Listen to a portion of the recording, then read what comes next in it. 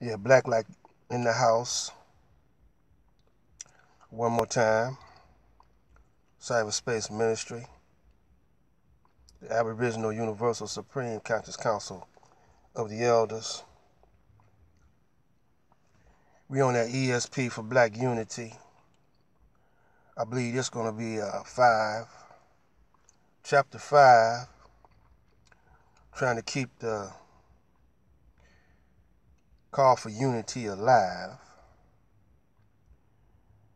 And my last video I was explaining, mainly I was talking to Sinetta and the elder brother Pharaoh about how I used to do at WGPR 88.1 FM TV 33 broadcasting station owned by a black man named R.J. Watkins. He was you can say he had a show called The New Dance Show at WGPR. And CBS bought out WGPR. And the brother that owned it, now, I know the brother's name like I know the back of my hand, but I don't, as I'm speaking it slips my mind. But in my next video, I should have it. Matter of fact, I'm going to do an interview, go back over to WGPR, because they still up and running,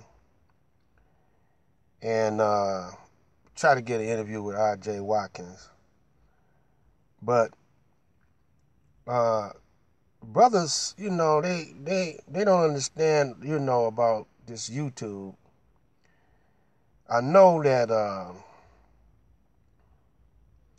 in a way, YouTube and Google and Facebook, they don't.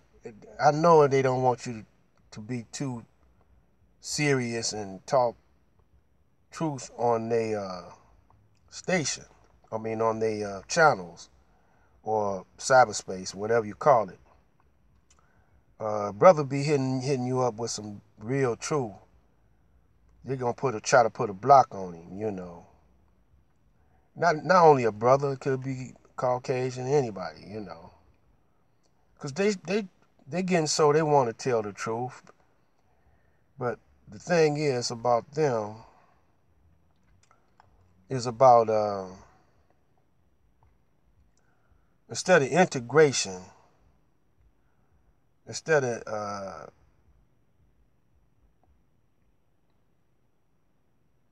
the real word for them for integration is really collaboration.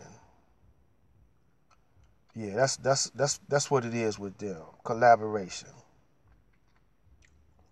Because of the fact that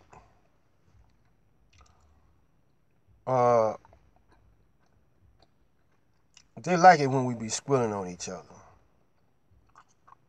When we be snitching on each other, and I be watching Judge Judy, and brothers be going over there, and they don't know that the way she runs her court, you could tell she's CIA and everything else.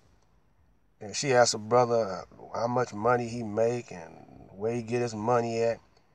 Brothers be answering that, man. You ain't got to answer that, man. You ain't got to tell all your business to her. She just showing how ignorant you are. And y'all shouldn't be taking each other up in them courts suing, anyway. And everything, so they can know all your business. And that's on TV every day. In reality shows is TV. But this is the quickest way to get information out. Now, if I give out some information about buying up Detroit, and y'all brothers don't act on it, and the Caucasians do it, then that's on y'all. You know, that's how they do.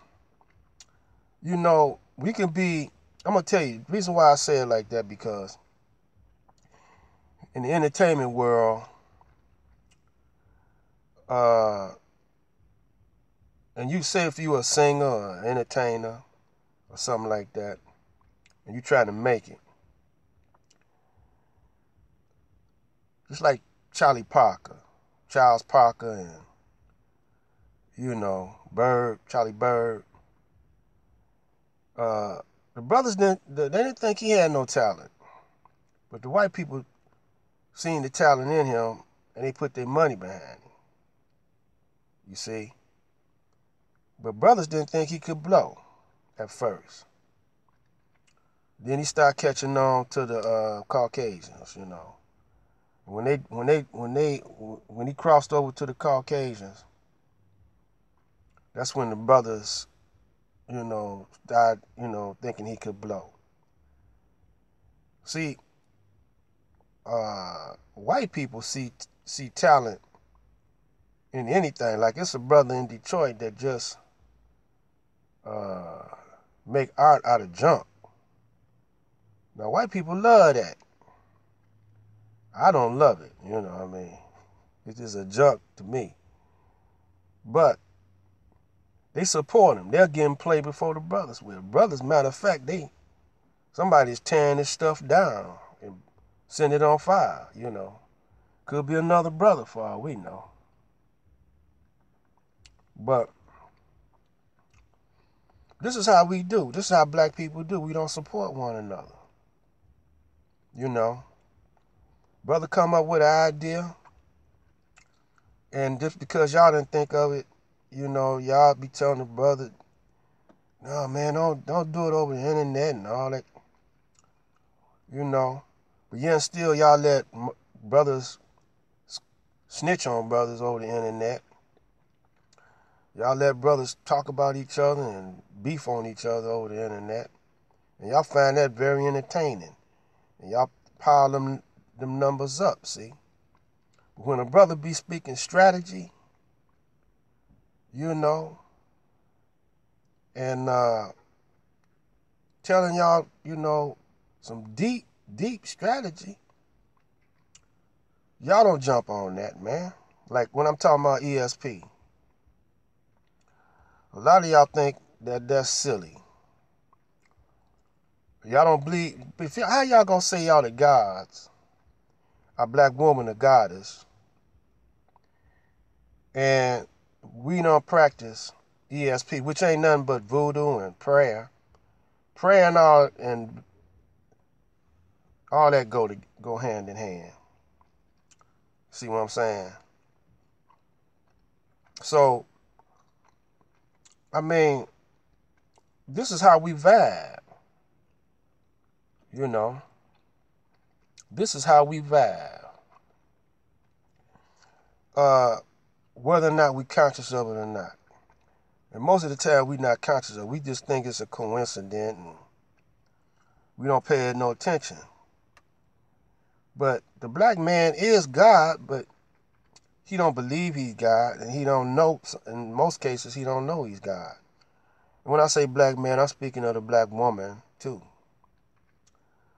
And you can't be a slave and be God at the same time. God is something that you practice.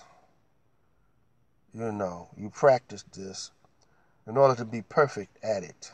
You got to practice. Perfect practice makes perfect. So this is Black Light Out, and I hope that you brothers getting something from this. And a brother, you know who you is, man. Thank you for that remedy for my mother's heart, man. But she believe in them white doctors. She don't believe in taking nothing, you know. Even though my grandmama, she was a herbalist. My mother, she think that's, you know, some of it's good for her. But if it didn't come from my grandmother, she's suspect of my grandmama anyway. But my grandmama lived to be 101, and my mother, she's 90. But she kind of stubborn when it comes to that. Especially, she don't want no young brothers to tell her nothing. But I'm gonna recommend it to a brother. You know what you suggested. You know who you is. And thank you, brother, and may God bless you for that. Peace.